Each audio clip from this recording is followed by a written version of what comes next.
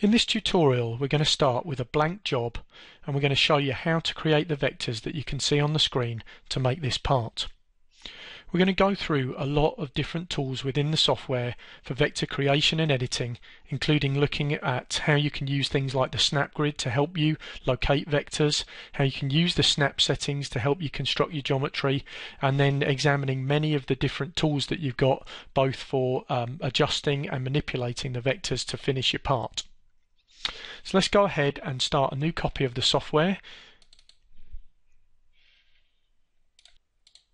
So let's start by clicking on the icon to create a new file. And for this job we're going to set up a file which is 9 inches in X, 9 inches in Y. Material thickness is going to be 0.375 or 3/8 of an inch. And because of the data I have for the coordinates for the part we're going to draw here, I'm going to set my XY datum position to the lower left because everything's referenced from there. Units are going to be in inches, so I can go ahead and hit OK. To help us quickly and easily draw our part accurately, we're going to use a feature of the software called snapping. There's a number of ways that the software will snap to existing data points or to geometry such as guidelines or the snap grid, which I'm going to switch on in a moment. To access the snap grid and to see all the other snapping options that we have, we can come over to the Edit drop-down menu, click on that and then choose Snap Options from the list. You can see the shortcut key F4 will also get me to this particular menu. Within the snap settings, I can choose different parts of the geometry, different parts of my existing vectors that the software will automatically snap to, and you'll see me using those in a moment. I can also activate something called the snap grid. If I check this box here, that's going to switch on the grid. You may see that in the background here expressed as little grey dots. The grid spacing I'm going to set to be 0.5 inches. That means I'm going to have a dot that I can snap to in my job area every 0.5 of an inch.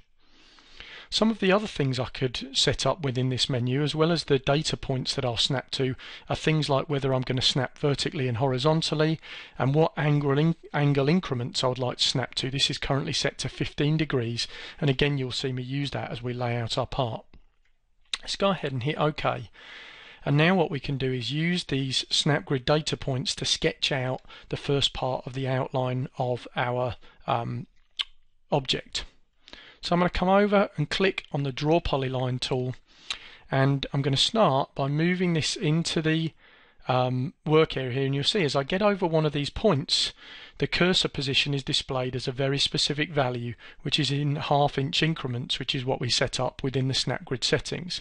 So the first point I'm going to click here is going to be at X1, Y 4.5, and I can see as the cursor changes and shows me snapping, when I click, I know that's the end of that vector is going to be exactly at that point.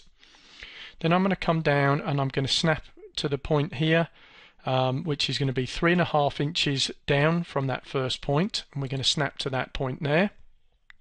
Then I'm going to come across and 7 inches, snap to that point there, go up 7 inches and snap to that point there, and we can see that being displayed next to the cursor, and then come over 3.5 inches and snap to that point there. Once I'm finished creating this, I can right mouse click and that will exit that polyline function and finish creating that first vector for me.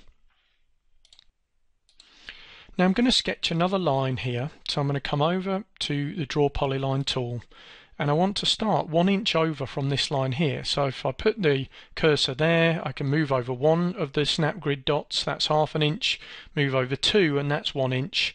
I can click and snap there, and then the other point I want to make is going to be 3.5 inches up here. But before I click that, I just want to show you how you can temporarily override the snap grid. If you have the snap grid switched on and you don't want to snap to the points in it, then you can hold the Shift key down and you can see that that is no longer going to pick up and snap to those points. Okay, so it's no longer registering those points as there. As soon as I let the Shift key up, again, we're going to start snapping to those individual points. So here I'm just going to click and make this a vertical line 3.5 inches long, Again, I'm happy with that, so I can right mouse click in order to finish creating that line and exit the function. Now I no longer need the snap grid for this particular design, so I'm going to switch it off. And if you remember, as well as going through the edit drop down menu, the shortcut key to access the snap options was F4 on the keyboard. That's the function key F4. So if I hit that, that'll bring up the options here, and I can come in and uncheck snap to grid and hit OK, and that's now deactivated the snap grid, so we'll no longer be using that in order to lay out the rest of the part. I'm just going to click in the white space to deselect the line I've got there, and I'm going to come over and click on the draw polyline tool and sketch another polyline. This time I'm going to snap to the end point of the line here. Now I'll know I'm snapping because the cursor changes and shows me. In this case it's snapping to these crosshairs, and I know if I clicked there now that would snap to the end point of that line. Other snaps I'll get are things like the midpoint of a line, which you can see there, and also things like centers of arcs, which we'll use later in order to construct some of the geometry. Very, very important to notice though that as the cursor changes, that means I'm now going to snap to that point when I click. If the cursor is just off and hasn't snapped, then I won't automatically pick up that point. I have to see the cursor change to pick it up. Now I'm at that position there, I can click, and in a lot of cases what you may want to do is snap to a piece of geometry but then actually enter some values to finish off the rest of the line that you're creating. So in this case what I know is that I would like this line to be at a 38-degree angle, and I want it to overlap past this line I've created here so we can trim it back to it. So I'm going to come across to the menu. We've snapped the first point of the line, so now I can say that I want the next point to be at a 38-degree angle, and we're going to enter a length of 2 and hit add, and so what that's done is created the next point at 38 degrees and then 2 inches along. So we'll close this now, and then I'm going to create another line snapping up to here. So we're going to come back into the draw polyline tool. I'm going to click on this end, and this time I want it to be at 30 degrees. Now if you remember, we've got the snapping set to 15-degree increments, so as we move the cursor you can see if I go slowly then it automatically snaps 15, 30, 45, so I can come over here and just move until I get to 30, make sure it's overlapping past the end of this line, and as long as I see those values next to the cursor then I know when I click that that will have snapped and be at a 30-degree angle. Again, if I'm happy with that, I can right mouse click to exit that function. Now with our overlapping lines here, I've created more geometry than I actually need, but I've done that deliberately, so it's very easy now for me to come over, select the scissors icon here, the trim vectors, which is under the edit objects part of the drawing tab. When we click on that, what this allows me to do is trim off overlapping pieces back to the intersection. So as I move over the line you'll see the scissors open, showing that I can trim that piece. There's only one option on the form here, and that's whether I want it to join the pieces after they're trimmed or leave them as individual objects. In this case I'd like it to join them, so that means when I click here and when I come over here and click here that now will be joined as a single line, and then at the top here I'm going to come to the left and click that, go above and click that and close, and if we select this we can see that's joined those now into a single entity made up of those lines that we've trimmed back. Now what I'd like to do is put a radius on each of these sharp corners. A radius in a drawing package is typically known as a fillet. So if we come over to the filleting tool, which is here, create fillets under the edit objects, in here I can specify that I want a normal fillet type. There are various other specialty fillets that are dealt with in other tutorials. In this case we're going to go with a normal fillet, and the fillet radius is going to be 0.5 inches. Now when I go over a corner that I can fillet, you'll see again the cursor helps me by showing me a check mark. So if I click when I see that check mark, that's automatically going to round that corner based on the radius that I've put in here. So I can click these two here. As I come over this point, I don't get a check mark. Whenever I don't see a check mark, it means that the software is not able to put a fillet at that point. Now in this case, the reason that I can't put a fillet in there is because these are two separate objects. I can only fillet between straight lines that are connected as a single object. So what I would need to do in this case is close this. If we select this, you'll see what I mean. There is one object. If I select that, that's a separate object, and these two need to be joined, so this is one continuous line, and then I'll be able to put a fillet in there. So if I select this line, hold shift down and select this line, we can come across to the join open vectors function. I'm going to click on that. It tells me I currently have two open vectors. The tolerance I specify in here says that if it finds endpoints within this distance, that it should join them together. The larger the value here, the more scope it will have for looking for things to join together. So if you import data, for instance, you may need to play around with that value depending on how the data was drawn in another package. Here, they're practically coincident, so the software tells me that even with that very small tolerance, that after I'm going to have one closed vector, which is what I'm looking for. So I'm just going to click on the button that says join, close this, and now if I click on this, we can see that that's selected as a single object. It's worth possibly mentioning at this point that joining a line and grouping a line are quite different things. I could have grouped those two objects together, and the software would have treated them as a single object for things like moving, rotating, positioning, but internally it would still have considered them to be two separate pieces that could be ungrouped at any time. Now that I've joined these, the software considers them one continuous line, and that means that in terms of things like the filleting and toolpathing and stuff, that the software is going to treat them as a single line and understand that this is a closed vector. Quite different than if I'd just grouped together two open vectors. So here we have our join vector. I should now be able to come across, click back on the fillet icon here, and come back in. We've still got the right value. Now when I come over that corner, we can see we get the checkbox. I can click there, can click here, can click here, can click here, and I can click here, and we've put our fillets on each one of our sharp corners. Again, just to reiterate, I can only fillet between two straight lines. I cannot fillet between curves or arcs. Once I'm happy with that, once I've clicked on each of those corners, I can hit close. For the next part of our design, we want to put a half circle located halfway along this line with a diameter of 3.5 inches. The easiest way for me to do that is to create a circle and then essentially subtract that from this shape here. So if we come over and click on the icon to draw circle, we can use the snapping ability again to come across, and as I move the cursor along here, you'll see that it will pick up the midpoint of this line. That, if I click, will create a circle at whatever diameter or radius I've currently got specified here, and you can see it's entered that coordinate for the center point of the circle.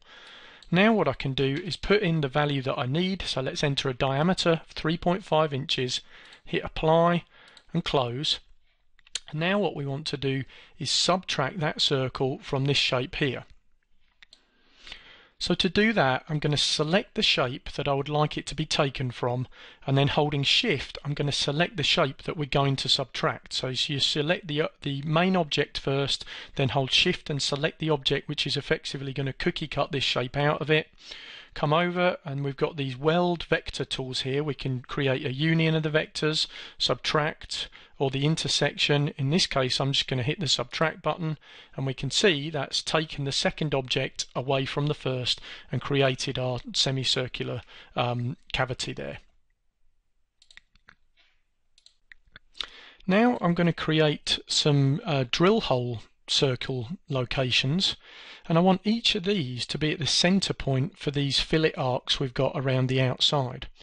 Now the snapping will automatically pick up a center point of an arc, so we should be able to come over to the draw circle tool, make sure our diameter is the size of the hole that we want to create, so in this case 0.25 of an inch, quarter of an inch, and if I come down here I just need to look for this cursor here. When I get to the center point of that arc, it will display the coordinate, give me the crosshairs with a circle and a dot in the middle. So if I click there, it will create that circle for me at that point. Again, I can come up to the next one and click here. I'm going to come up to the next one and click, next one and click. next one, and click. And sometimes you may need to kind of hunt around for it. If you need help, you could always look for the edge of the fillets here and kind of work up from there to find the center point. And again, once you get the crosshairs, you click, and that's going to create that vector in there. So we've been able to very quickly snap those circles into those positions based on the center point of that external arc that we created with the fillet tool. So let's just close that now. So our part's coming along quite well, but let's imagine we just realized that we'd made a mistake with one of the values, or that we'd got a design change or something like that, and that this line here, this vertical part, actually needed to be another 19/32 of an inch moved over to the right. If we wanted to change this, there's a number of things we can do based on the current state of the part. We'd first of all probably want to delete that point there. Next, I'd want to go over to the fillet tool, click on that, and if I come over a fillet, as long as we haven't edited that fillet, then we can click on it again and that will unfillet it, so it will go back to the original shape that it was at. So if I click on both of those fillets, we've gone back to the sharp lines. If I wanted to, I could apply different values now to these, or in this case I can hit close. I'm going to select the line here, and I'm going to go into the node editing. Now I can do that by clicking on this icon here, or I can hit N on the keyboard as a shortcut, and this is a very, very useful shortcut to remember. So if I hit N on the keyboard, that lets me go into the constituent parts of the vector and edit node by node, span by span. In this case, what I'd like to do is cut this piece out and move it over. So I'm going to come over this node, I'm going to right mouse click, and I'm going to go to cut vector. Now notice the shortcut key for that is C, so if I click on that, now you can see this is in effect an open vector where the start and end points are in the same place. Green node always indicates the start point of a vector. If I come up to this node, notice how when I move over the node, the cursor changes, showing me that I have a node under the cursor. If I hit the C on the keyboard, then that will cut that node point, and so now if I come over and click on the selection mode to exit node editing, we can see that I've got two separate vectors. By cutting at those two nodes there, I've created this separate vector here. I've effectively cut it out of the original. Now I'd like to move this over by the distance we need to edit this. So I'm going to come over to the Move Selected Objects under Transform Objects, and I would like to move this relative to its current position, and I want to move that over 19/32 of an inch. Now I don't remember what the decimal value is for 19/32, but we can use the software's ability to do a calculation within the value box here. So it's going to be a move in X, and what I'd need to do is put in 19 divided by 32, and then most important to remember is to calculate this function before we hit apply. And to calculate this, I'm going to hit the equal sign on the keyboard. So I've typed 19 divided by 32, so 19/32. When I hit equals, it will calculate the decimal value for that, and then I can hit apply, and we've made our edit that we wanted to make there. So we can close this. Now what I need to do is maintain the angles of my original lines, but get these all to join up and retrim them again. The best way to do that is to use the extend function. So if I come down here, click on the extend vectors icon under edit objects, the way that this works is I come over and hover over the line I want to extend until I see the dotted line extended from it, and I click. That will fix that in place, and then I can move over other geometry. I could move over 2 points that didn't overlap and it would extend to them, or in this case I just move over this line. You'll see that the line becomes trimmed or snaps to this object that I'm over, and if I click there, the line's extended. I can do the same with this one now. If I click here to extend it and then click on this object to extend it too, now I can close, come back to my trim vectors, the scissors, just trim those pieces off, and with the rejoin trimmed sections I've got a closed vector now. Now I can come back to my fillet option, same values in there, 0.5 of an inch normal fillet, and I can click over each of those corners to add the fillets back in. I'm going to close that, come up to draw circle, and with my diameter of 0.25 inches set in there again, I'm going to snap to my new center point for that fillet that we've just created, and then right mouse click to exit that function. So you can see there we were able to remove the fillets. We went in with the node editing in order to cut that part of the line out. We moved it across using the software's ability to do a calculation within the form. Then we used the extend tool and then trimmed it back and added the fillets and recreated the new position for our drill hole. The next thing I'd like to create is a set of rectangles which run up the side here and will be pocketed out when we come to do the toolpathing for our part. So I'm going to come over, click on the Draw Rectangle tool under Create Vectors, and the size of my rectangle is going to be 2 3/8 of an inch wide and 3/4 of an inch high. So I can use the calculation again if I want to for the 2 3/8 just to show you how you'd enter that. So let's put in 2 plus 3 divided by 8, so 2 plus 3/8, and then remembering to hit the equals key on the keyboard to calculate that value. There's the decimal for that, and I'm going to enter 0.75 for the height and hit create and close. So there's my rectangle. Now I would like the first of my set of rectangles to be aligned to the right hand side of my main shape and 1.5 inches up from the bottom edge here. So what I'm going to do is make sure my rectangle is selected. I'm going to hold shift down and select my main object. I'm going to come into the Align Selected Objects, and I'm going to say that I would like the inside edges to be aligned to the right. So if I click on that, that's going to move my rectangle to my last selected object, and then I'm going to click on this icon to align them at the bottom as well. So that's aligned them in the bottom right hand corner. Now I can hit close. I'm going to click in the white space to deselect, click on the rectangle to select it, come over to Move Selected Objects from under the transform area, and relative to its current position I would like to move that in Y 1.5 inches. So Y 1.5, I'm going to hit apply and close, and that's now in the correct position. Now I'd like to create 4 copies of that rectangle, each one with a 3/8 inch gap between them. So I'm going to go into the array tool. We're going to create a linear array. I'll click on this icon here, and I would like this to go vertically, so I'm going to create 4 rows. That's 4 up in Y. Columns is going to be 1 because I just want a single column, and I can choose between either using the gap between the objects or the offset, which is just the distance that's going to move each of these parts as it creates the copy.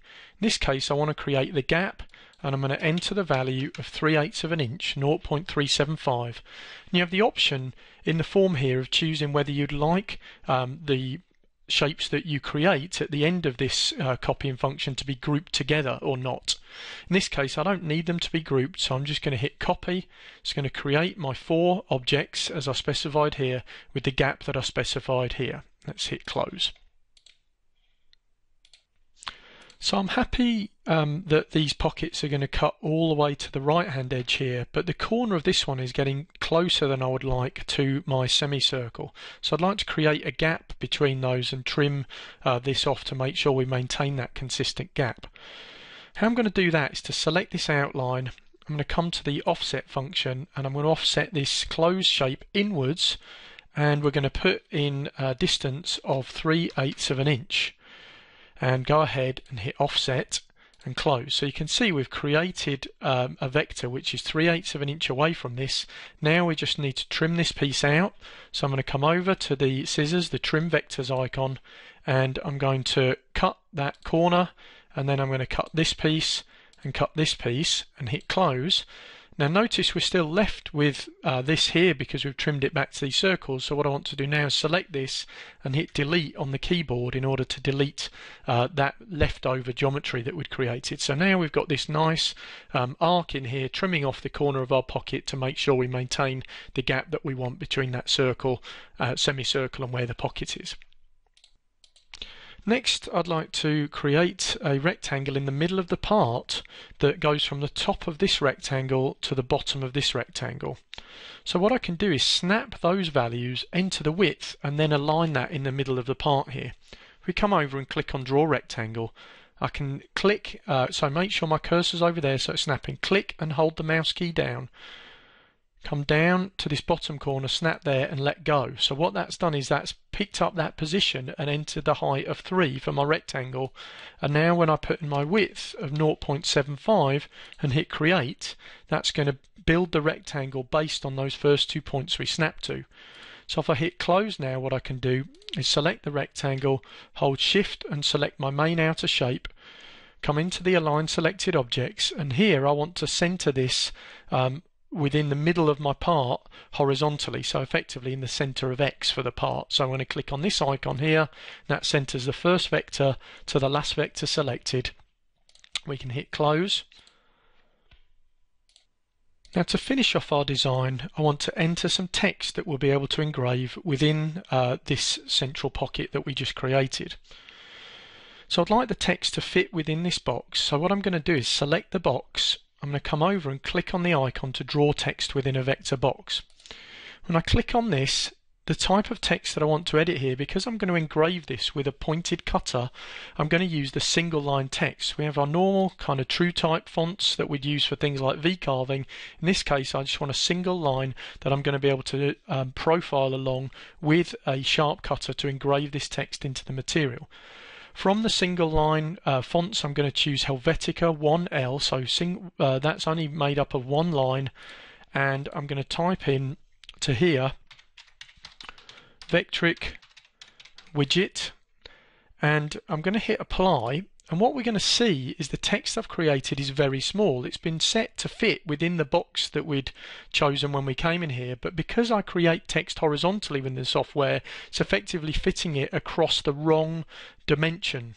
Now here you can see it's picked up those bounding box dimensions, so what I can do is just swap those around in order to get the dimensions in the right orientation for the way that we create text. So if I change the width, instead of being 0.75 to match the current height, which is 3, and then change the height to be 0.75, I'm not editing the box itself, I'm just editing the area, the size that I'm telling the software I want to create this text in.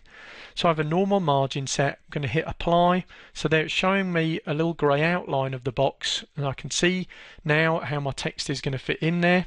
I can hit close, and now with that text selected, I'm going to come over to the rotate selected objects, click on rotate and enter an angle of 90 degrees, apply and close, and we can see that's located correctly within my box now. So that was just a case of understanding that when I create text within the software, it's going to be done horizontally. So if my box is at a different angle, I'd want to just find out the dimensions of the box. I may need to use the measure tool. If it's at an angle, create my text to within the dimensions of the box and then rotate it to orient it. So at this point, our design's finished. So let's go ahead and save the part in the project folder.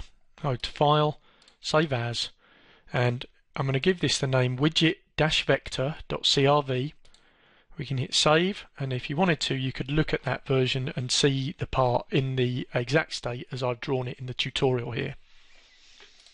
In this tutorial, we've looked at a lot of different ways to create and edit vectors within the software. We started showing you how you could access the snap options, switch on the snap grid to help you sketch your vectors when using the creation tools. We looked at a number of ways that you can construct vectors, the trimming tools in order to trim them back to each other, how we can snap to things like the art centers to create the drill holes that we've got here. We showed you subtracting one vector from another to create our semicircular shape. Then we generated our rectangles using the alignment tools. We were able to accurately position those and then use the array tool in order to create multiple copies of the first one. And then we showed you how you can construct some text and use the values within the software, pick up values as we did from a vertical box, and use that to create horizontal text that we could then rotate into position. In the companion tutorial to this, we're going to go on with this part and show you how you can generate toolpaths for it. We're going to use the layers to help us manage the vectors within the design, and then ultimately show you how those layers can be very beneficial for organization when we come to nest this part to make many copies of it and to assign toolpaths to those copies. That concludes this particular video.